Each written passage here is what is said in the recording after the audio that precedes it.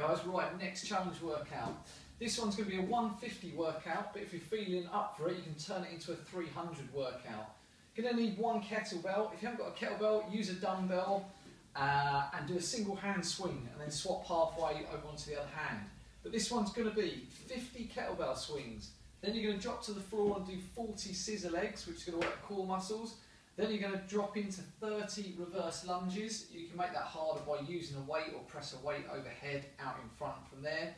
Then you're going to go into 20 press ups. Then you're going to go into 10 burpees. So that will total 150. If you're feeling up for it, you can go back round again. Either start with 50 swings or go back up again from 10 burpees. But yeah, 150 reps is one round. If you're feeling up for it, you can do two, turn it into 300. So this one is going to start with kettlebells, 50 swings. So keep it nice and tight, hips back, snap forward. Try and keep the core nice and tight, breath in on the way down, out on the way up, lock out, tall at the top. So you're going to go for 50 of those. If you want, you can do single hand, alternate hands as you go, but just get 50 kettlebell swings done. Once you're done, you're going to drop to the floor, work the core with the scissor legs. So onto back, one leg high, one leg low.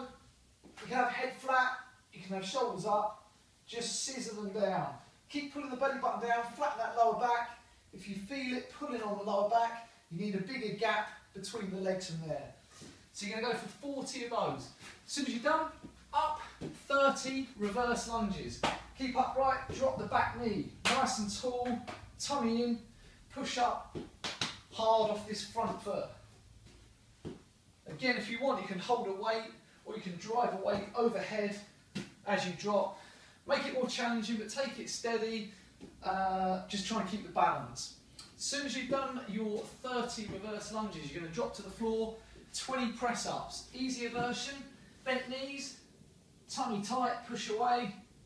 Harder version, full press ups, even harder, hands down, off, push up again. So 20 of those, 20 press ups. As soon as you've done that, 10 burpees. Hands down, back nice and tight, in, up again. If you want to make that harder, put a jump at the top. If you want to make it easier, turn it into get-ups. Just like so. As soon as you're done, that's it, that's the 150. You can rest there, or you can go back in again. Up to you. If you want to time it, we'll put the timer on, stop it as soon as you finish. There's your time.